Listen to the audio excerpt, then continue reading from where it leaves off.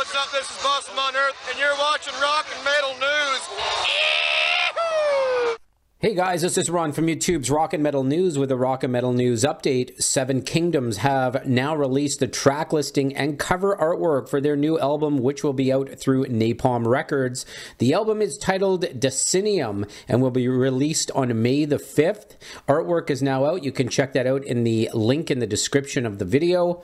The track list is out as well. Some of the songs are Stargazer, Undying, In the Walls, The Tale of Deathface, Ginny, Castles in the Snow, among others. The full track list is in the description along with the bonus tracks.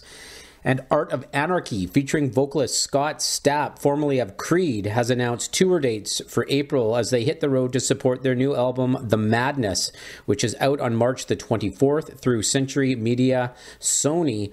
You can check out the tour dates in the description of the video. And November's Doom are set to release their new album, Hamartia, on April the 14th through the End Records. A lyric video for the new song Zephyr is now streaming on YouTube. You can check it out in the link in the description. Some of the songs are Devil's Light, Plague Bird, Ghost, Ever After, Waves in the Red Cloth, among others. The full track list is in the description. This is Ron from YouTube's Rock and Metal News. Thanks for tuning in.